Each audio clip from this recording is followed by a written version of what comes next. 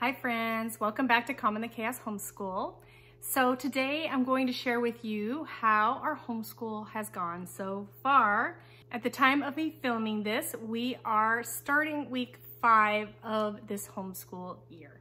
If you want to know how things have gone, what changes I've made throughout these first 4 weeks of homeschool, stick around.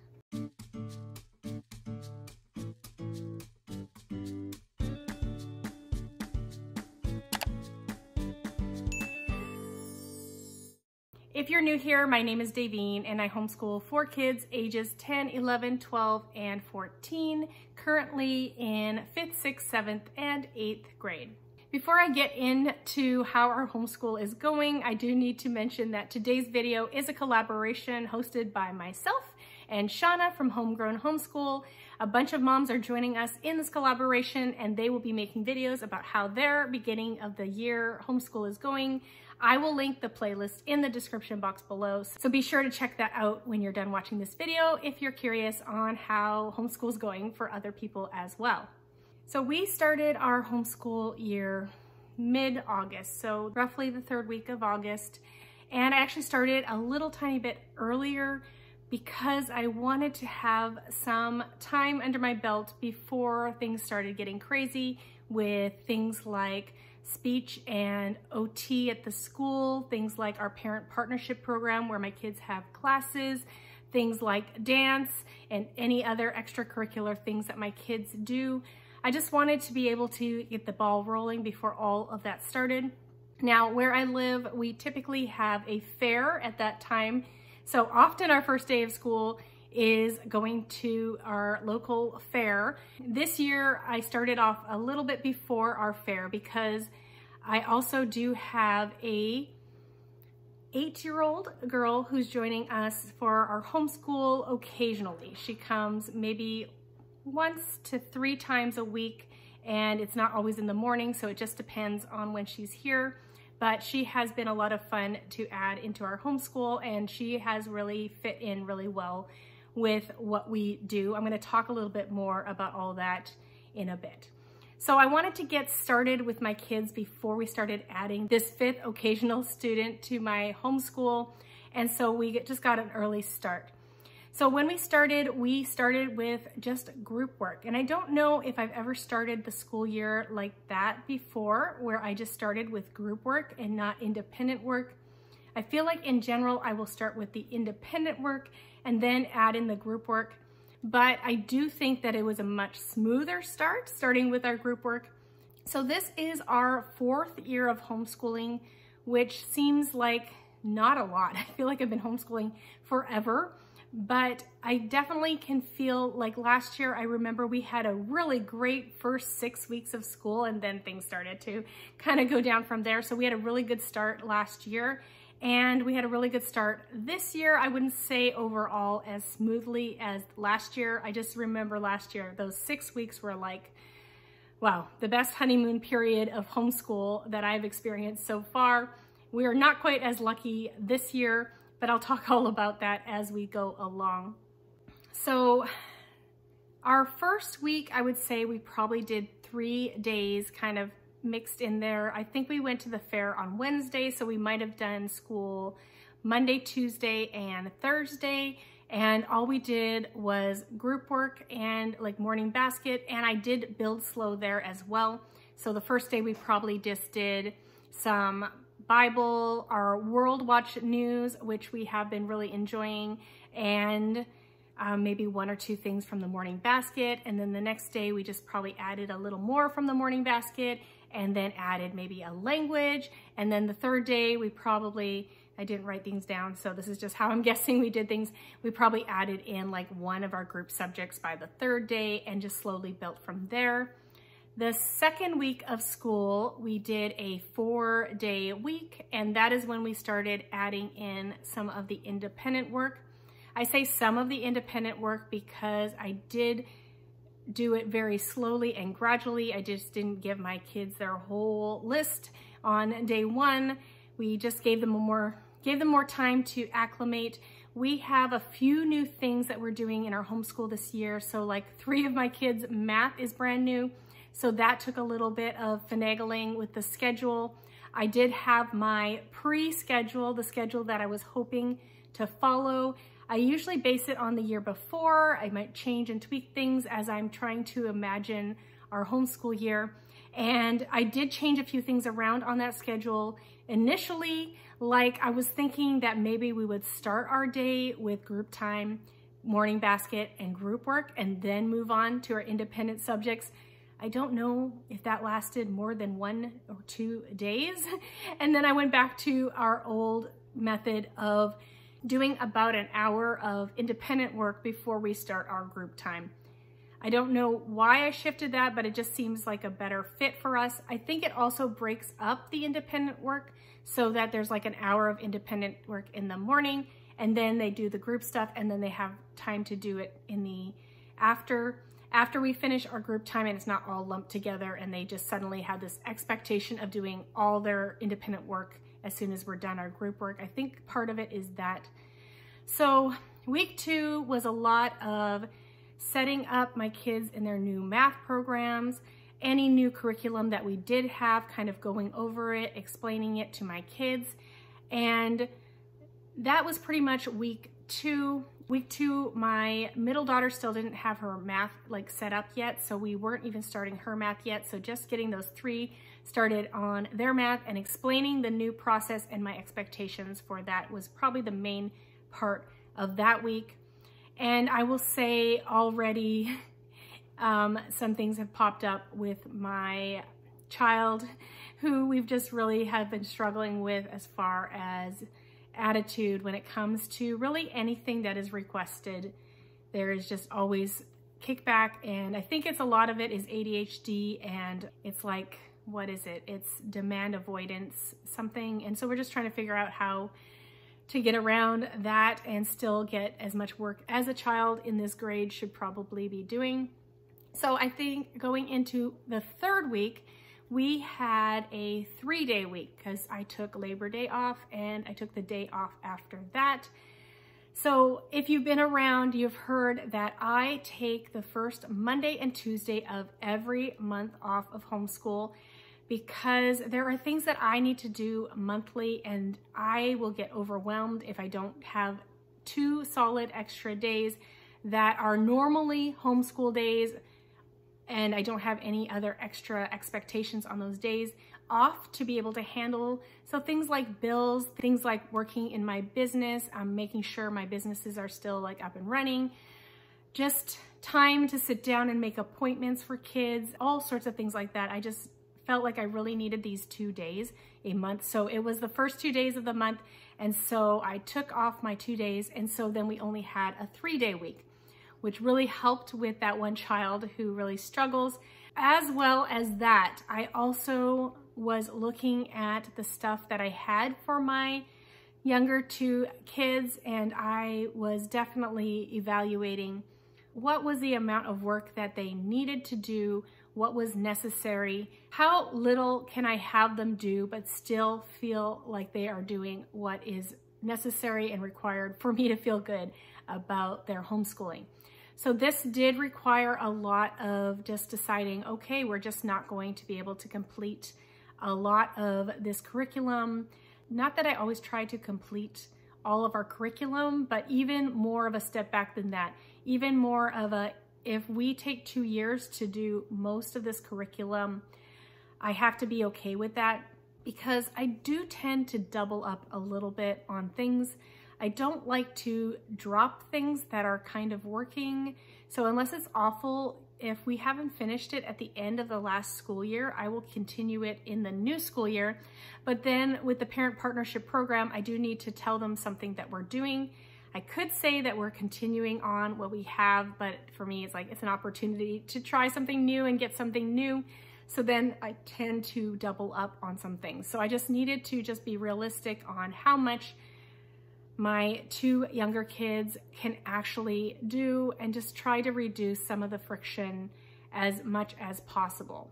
I will say the other child in this duo has been really improved in their ability to just take their checklist and just go down the list and get it checked off with minimal attitude issues. So that has been nice to see from one of my children, but I'm hoping that the other one will get to that point at some point as well. So that's sort of where we're at there as far as my younger two's independent work, and just really just having to be realistic on what is going to be not possible, but not asking too much and just asking for trouble on my part. So a lot of it is writing. It is hard for that one child to write, and so just making sure I'm breaking up the writing and not asking him to do too much of writing in a day, or just alternating tasks and things like that. So then also at the same time, I was reconsidering what I had for my girls. I have shown you in the past my layout of how I'm planning out what my girls are doing on a weekly basis, and then how I'm assigning them their work. I will make another video shortly on more specifics, showing the updated version of that, showing my boys' independent work and maybe our schedule and what a day looks like, or what our week generally looks like. I do plan on making that one soon. But at the same time as I was thinking about my boys' independent work and their checklist and what's realistic for them, I was also thinking about my girls and what I could realistically expect from them. I will say that I've been very proud of both of them and how they have stepped up and been able to accomplish what I've given them so far. I also will say that we don't have everything yet, because with our parent partnership program, we don't always get our curriculum right away. In fact, when we started mid-August, really we can't expect our curriculum until the end of August, because that is when our school system officially begins, and so that is when we get our curriculum at best. Sometimes curriculum is back ordered and they won't order it before like the middle of August, so sometimes we have to wait a while to get some of the curriculum that we wanted. So this is just the initial stuff that we had to start with. So I would say by week 3, we were into this first week of September. So I did have a lot more of the stuff that I had ordered for both my boys and my girls. And so that was sort of when things were being added, and I was looking at it and wondering if it was going to be a bit much. We are still missing a few things for my girls. So I did make some tweaks as far as how often certain subjects were done. I also wanted my girls to be working on some writing that they've done in the past while they're doing their EIW, which is writing and grammar, but the first section is grammar, so I figured, oh, I'll just have them do writing this term, and then next term when they're doing EIW writing, I'll add in things like my easy grammar, which I would like to continue. But I kind of decided that we're just not going to do that. We're not going to double up, even though we're technically doing grammar right now and not writing. I'm not going to have them continue on with the writing booklets that they were doing. So I cut that out. I spaced some things out a little bit more. For example, their science, when they're reading the world of chemistry or the world of physics, I cut some chapters into 2 chunks instead of just a chapter each time they did it. I also didn't start things like study skills, because right now they're finishing up on some health that I wanted them to do. So I just decided that while they're doing that health, we're not going to add in a new health, or we're not going to add in study skills that I was planning on doing with them at the beginning of the school year. And then there's also been a few changes about our Guest Hollow geography. So let's talk about Guest Hollow's World Geography and Cultures. If you've been here, you know that we started that last year. Not a lot of it. I would say a term or 2 we spent on starting Guest Hollow's World Geography and Cultures.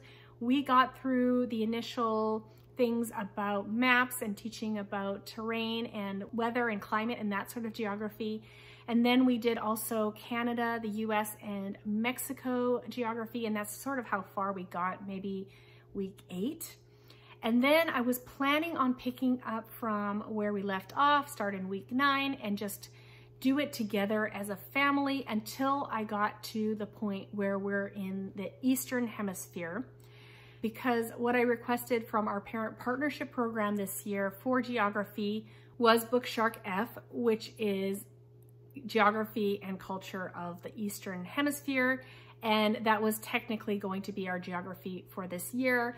And I was going to have my girls do that. So Bookshark, a little bit Bookshark with us, a revised version, not a full version, and have them do the Guest Hollow Eastern Hemisphere portion to be their first credit for social studies. So like their geography credit for high school.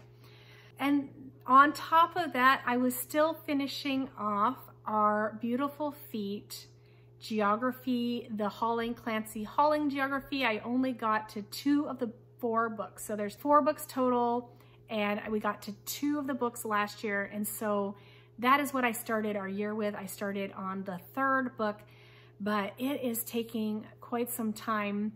It is definitely not one that I can double lessons up in. In fact, often if it asks me to read 2 chapters, we have a kind of short attention span in our house, so often I have to split each lesson into 2, which really adds a lot of lessons. So initially I was planning on first doing the Clancy Hauling, the last 2 books. So that's about 20 lessons in itself, but then double that. I wouldn't say double that, maybe 30 lessons for us. So that's quite a long time.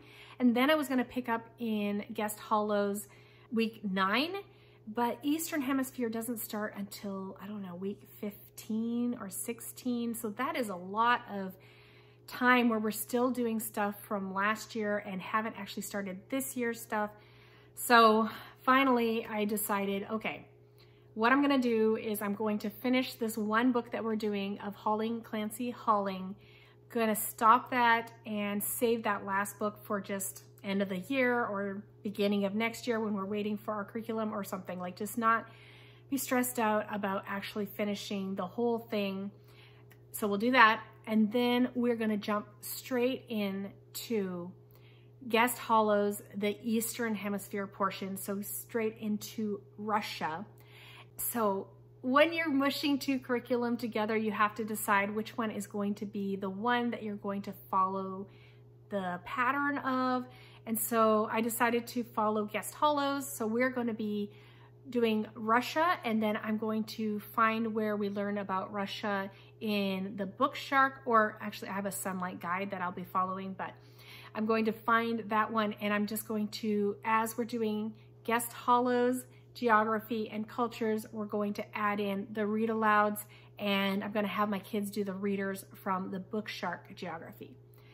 And then I also had to decide, Guest Hollow high school geography, they have an online textbook, they have a workbook, they have these additional books that you frequently read, like Material World, Hungry Planet. There's the Atlas, I'm looking over there because it's over there, People and Places. There's Where on Earth Atlas. So these other books that are also scheduled, and then there's YouTube videos, and then there's additional activities. And so I had to decide, am I going to just hand this all off to my girls to do by themselves as their credit, just say, okay, here's your high school credit.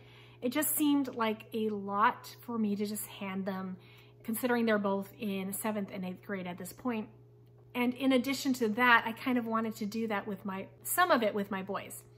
So what I decided was I was going to hand over the online textbook and the workbook to my girls, and I was going to keep the additional books to be what we do as a family when we do geography.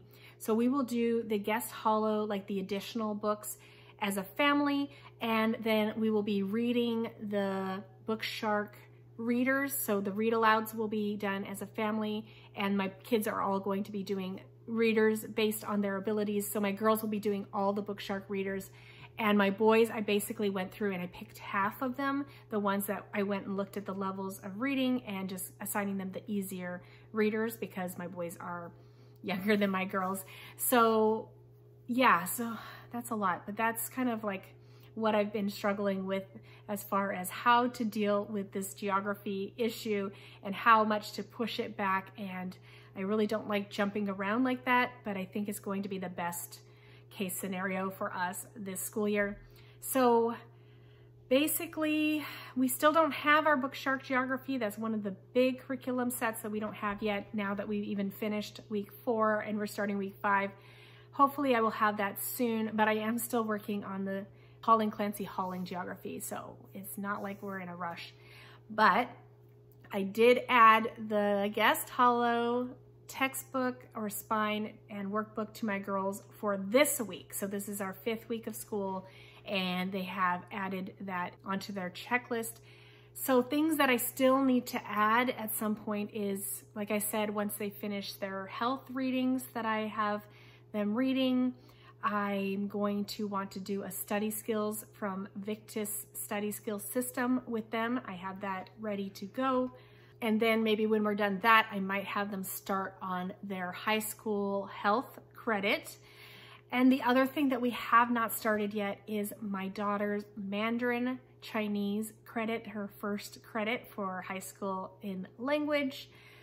Just seems like there's a lot going on right now. I am trying to figure out right now how to keep up on my girls' work, because they are doing more independently. They have language arts, they have math, they have science, they have health, they have these things, and now they're gonna have geography. So how to keep up on checking in with them, as well as doing my teaching as I teach as a group, as well as looking over my son's shoulders. So they're a little easier because they do it out with me, and I can just do a very quick glance and make sure they're getting the concept. I don't go through and mark their work per se, but the girls are doing a lot of work now in their bedrooms, so I have to find time to gather all the stuff. There's so much stuff, it's a big pile of stuff, and I have to have time to go through and mark it, and then I have to have time to go through and talk to them about anything that they need help with. So basically this year, we started a Monday meeting with mom sort of time. So Mondays, 3 of my kids, the ones that need my help or need me looking over them when they're doing their math, they don't have math. They get to be off of math because we do a tiny bit of group time, and then we go into the Monday meetings. So I meet with my 6th grader first. We make sure that everything from the new chart is scheduled into her planner. We go over anything that was wrong or things that I wanted to talk about from the last week's work, and she can bring anything that she wants to work with me on. If there's something that's more challenging, she can bring it and work with me there. So maybe about 45 minutes with her. And then I have my Monday morning meeting with my 8th grader. Same thing, we go through the same process. So yeah, that is kind of what we're doing. So first week was a 3-day week. Second week was a 4-day week. It went okay. Third week was a 5-day week, and that was rough. I would say starting Monday night with the particular child who started deciding that they didn't want to do stuff. Fourth week was our 3-day week, so that was last week. So it was a little bit better. It was a lot easier with just 3 days to get through. And then this week is going to be a 5-day week. So we'll see how that goes right off the bat, having struggles with that first child from even before school started. So yeah, I don't know. There's trying to figure all that out. The attitudes are a little bit hard with all the kids going through their hormonal changes. Yeah, so the youngest one also is starting to be a little more challenging at times. But yeah, so really not a lot has changed since the last time we were homeschooling. A little more refreshed, I would say, for some of the kids. Okay, so health update. For those of you who have been around and know that in the summer, actually at the end of the homeschool year, I had a thyroid test, and my thyroid was like really off. Basically hyperthyroid. My thyroid is going crazy, and then there's an autoimmune issue somewhere, and just trying to figure all that out. I am seeing a naturopath, and we have been able, I did do my recent lab work, showed that there is definitely improvement. I'm definitely not in the normal range as far as I don't know, if you have thyroid issues, you know, like T4, T3, reverse T3, all those are way really, really high. And so thankfully I got my report card, my lab report card, and they're coming down a little bit. They're not into the normal range at all, but I am feeling a lot better than I was at the end of last year. I think just knowing that there are issues, knowing that, so first of all, kind of understanding a little bit more why I was having a hard time with my emotions, with my self control and things like that. Wasn't all just me. It was partially a medical issue. So I would love to, if you are feeling like you are overreacting all the time, that's how I felt. I felt like I was overreacting. I felt like I was just like a mess. I was a mess. At the end of last school year, I was a mess. And of course, coming into summer, it's just you have more time to rest. You're not homeschooling all the time.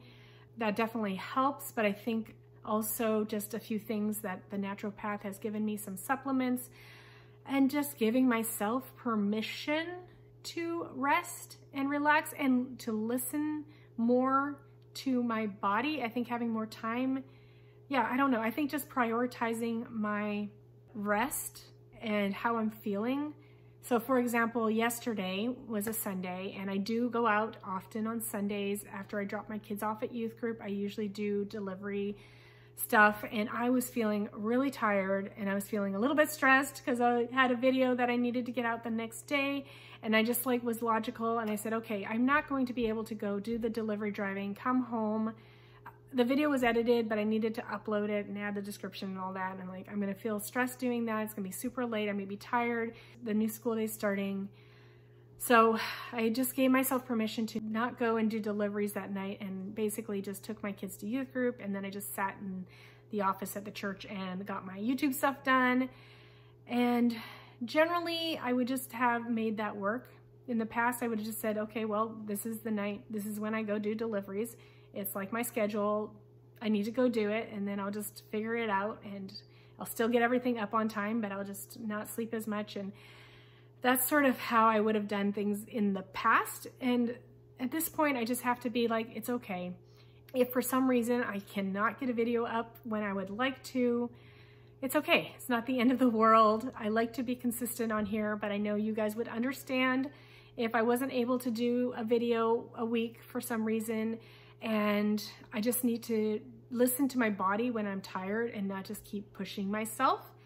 So I think just having been diagnosed or whatever, or figuring out that there's something happening, that there's stress causing issues with my body, that we have there's just some serious health issues in my family.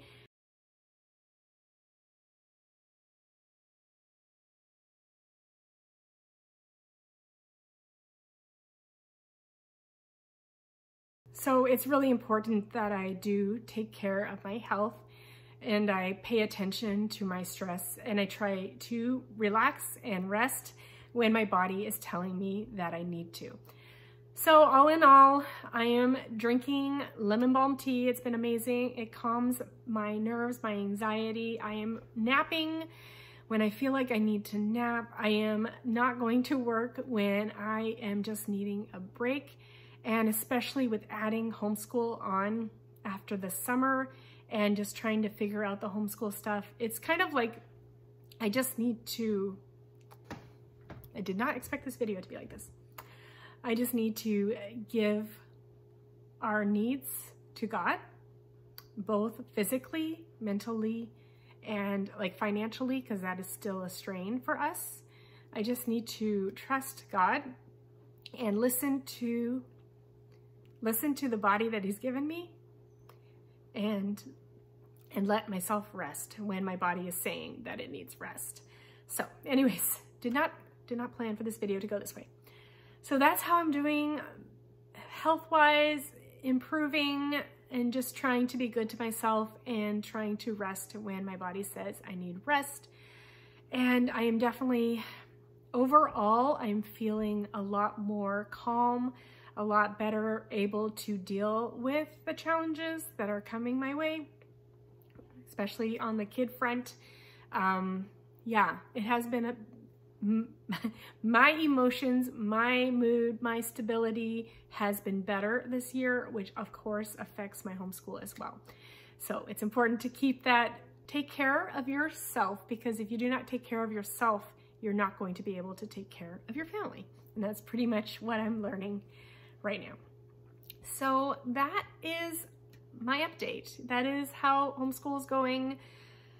Yeah, that was a very long video. Thank you for sticking around if you are still here. Thank you for joining in the collaboration. If you're watching this video from our collaboration, don't forget to check the playlist below for all the other moms sharing how their homeschool year is starting. I can't wait to see all their videos. Yeah, thanks for coming, guys, and I hope to see you in my next video. Bye, everyone.